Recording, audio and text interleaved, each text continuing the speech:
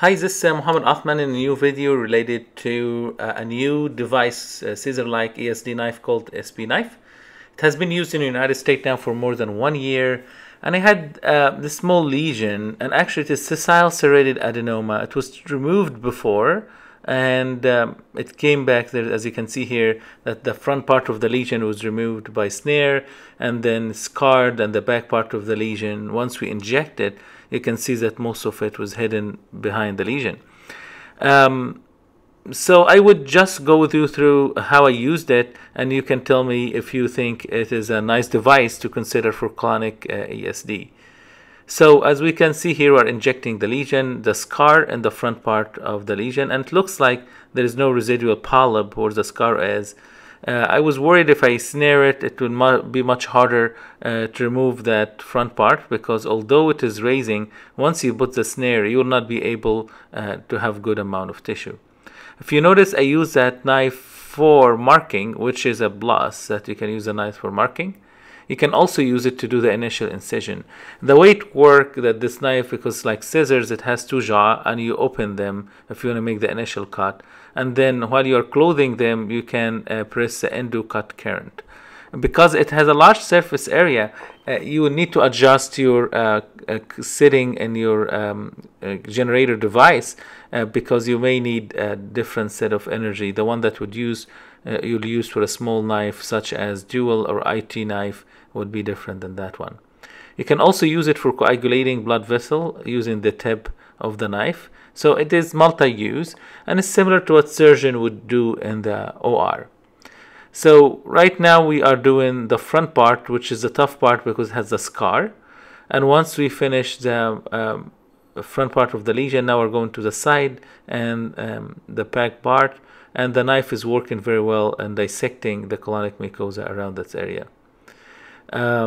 The nice thing about that knife is that you can really determine where you want to cut, and you can cut it as you see here. So initially you will hold or grasp the tissue that you would like to deal with, and you can also rotate it in the direction you would like to use, and then gradually dissect. So we finished dissecting both sides of the lesion, and we're doing incision with slight submucosal dissection in the same time.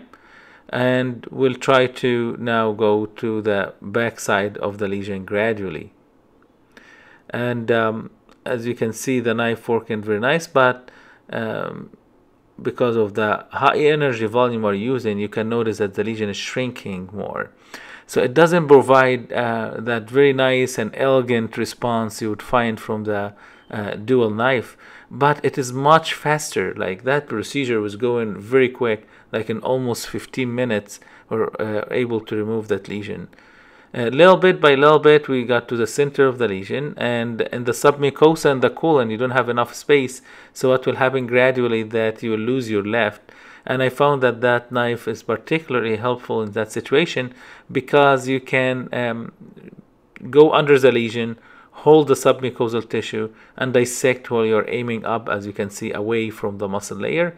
So basically you grasp the submucosa or whatever left from the submucosa and push the lesion away from the muscle layer.